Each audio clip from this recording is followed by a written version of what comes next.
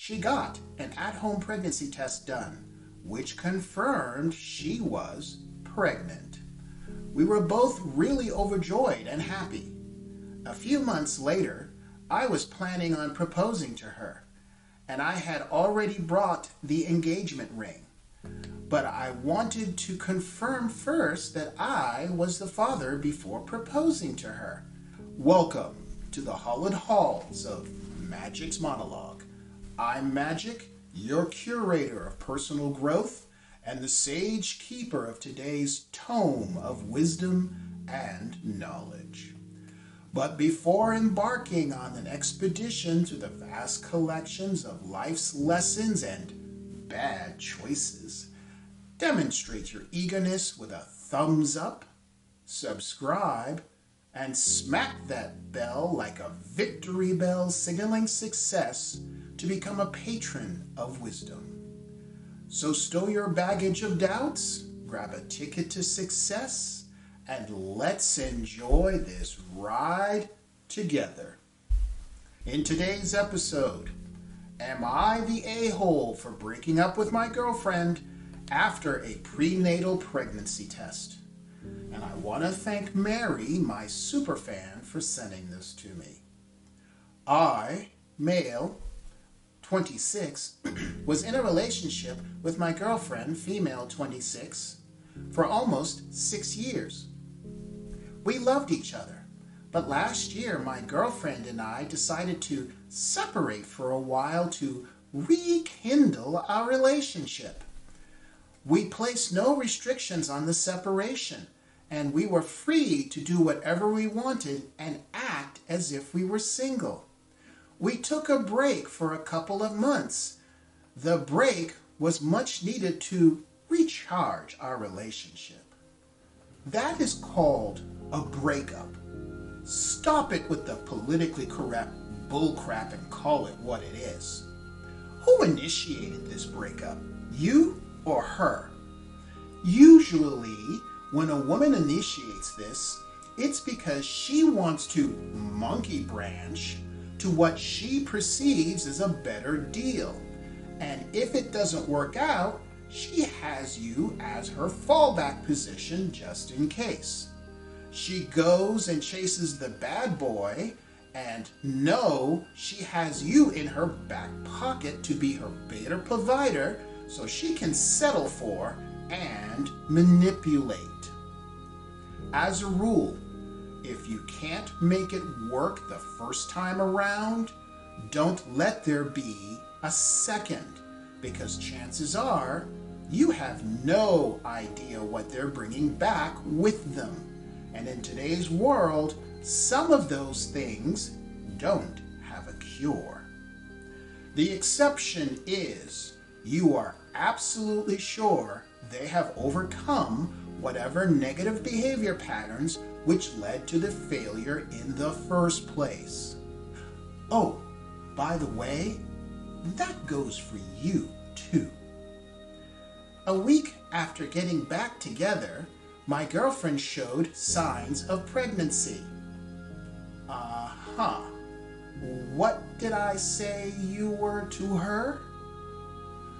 She got an at-home pregnancy test done, which confirmed she was pregnant. We were both really overjoyed and happy.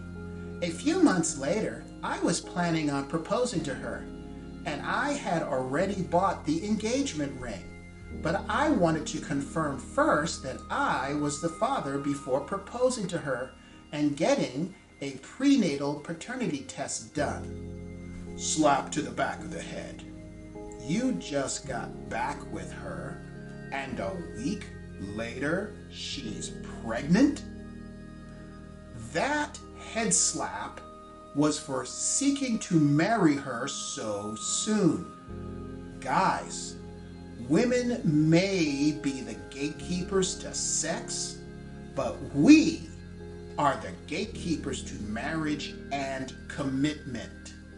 Just because she gets pregnant doesn't mean you must marry her right away. Stop, think, look, listen, and investigate. Don't bind yourself with a state contract, that's called a marriage certificate, not in your best interest, and it is designed to screw you over. Take care of your obligations, yes, and don't race off to the guillotine. My girlfriend and I both wanted to do the NIPP test, and that's a postnatal pregnancy test, by the way, to confirm that I was the father. My girlfriend said she did have sex with someone during our breakup. Well, gee, I would think so. How else did she get pregnant? So there was an off chance I wasn't the father. But we were very confident that I would be the father after a week. Smart move. Guys, this should be added to the 21st century man law book. Always get a paternity test before you sign that birth certificate. If she resists, manipulates, cries, starts fights, involves families to get you to change your mind, or tries to shame you into backing down, that is one massive red flag. I'm talking bigger than the red flag at a May Day parade in communist country you know where. That just means now you must get one by any means necessary. See a lawyer and find out the procedure to have your name removed down the road if you get one secretly after the baby is born. Also, ask about paternity fraud, and does your state or municipality or province have such a statute? We received the results a couple of weeks later, and I, wait for it guys, wasn't the father. I was extremely sad and dejected, and my girlfriend was very sad too. I bet she was. It just hurt me a lot, and emotionally I couldn't process it. All right. First of all, I feel sorry for you, and I'm sorry this has happened to you. However, this just makes me think I'm right. She had someone in mind when you broke up, since she knew you would take her back. A week later, I broke up with my girlfriend. The breakup was extremely traumatizing for my girlfriend, and even for me. I told my girlfriend that I just didn't want to be the baby's father, and that if possible, she had to try and contact the bio father and let him know. I helped her move back to her parents' home. Am I the a-hole? No, you are not. She is. She obviously had unprotected sex with another guy, and think about this. You were with her for 6 years, and she never got pregnant, and she breaks up with you and gets pregnant and comes running back to you.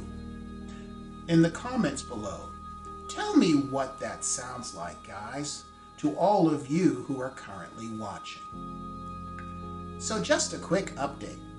As a few people in the comments were wondering as to whether my ex knew who the bio dad was, I called my ex last night and asked her if she had found the biological father.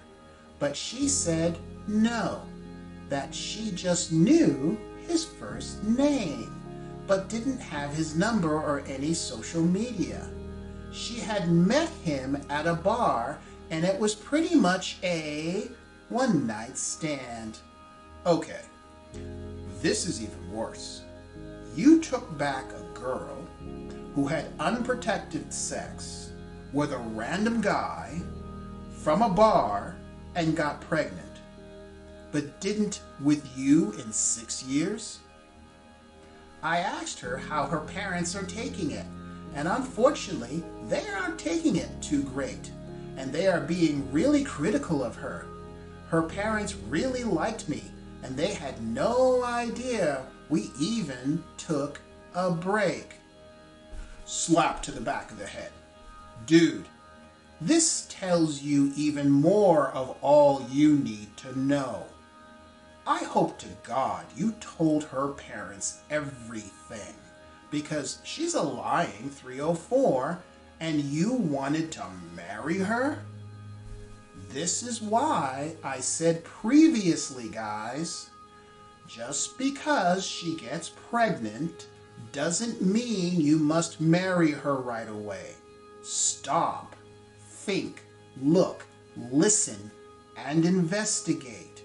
Don't bind yourself with a state contract that is not in your best interest and is designed to screw you over. Take care of your obligations, yes, and do not race off to the guillotine. My ex was a bit of an emotional mess when I called her last night, and I really felt bad. No longer your problem. You dodged a bullet. I really wish that the baby was mine. My ex and I really envisioned spending the rest of our lives together with each other. Slap to the back of the head. Really? With what appears to be a lying 304 who's demonstrated to you her ability at poor judgment, and you regret not making her your wife? Here, have another slap to the back of the head. Are we learning a lesson here, guys? Seriously, the rules of the game have changed since our father's time, and we must now adapt. I really wish the baby was mine. My ex and I really envisioned spending the rest of our lives with each other. But it sadly isn't. I told my ex last night that this would be the last time I was going to call her good, finally, and wished her well in her future. She was crying really badly at the end, and it pretty much broke my heart, and I hung up. Okay, you're young. I hope you've learned from this, and you'll get over it. Meanwhile, focus on improving your mind, soul, and body. Go to the gym. Take up a martial art. Hell, join an organization like Toastmasters and learn the art of public speaking. The point is to focus on creating a better version of who you are, and through higher personal standards, you will hold the women who want to be part of your life to a higher standard as well. If you found value in this video, please show it by doing 3 things. Give me a thumbs up, subscribe, hit the bell, and share this with at least 2 friends who definitely need the wisdom of my channel. As a matter of fact, make that a personal mission. I want your personal stories to share. If you see an article online you think I should cover, send the whole story and the link just in case it's not there by the time I get to it. Email it to stories@magicsmonologue.com.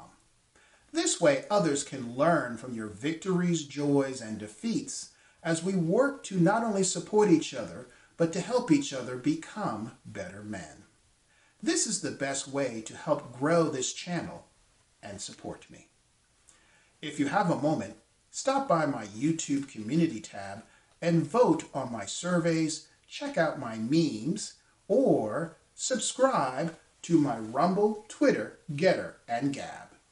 In doing so, you are certainly helping to educate other men and have the best revenge by living well.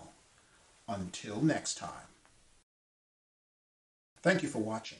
Before you run off, check out these other videos, give them a thumbs up, make a comment, because it helps me continue to make more content.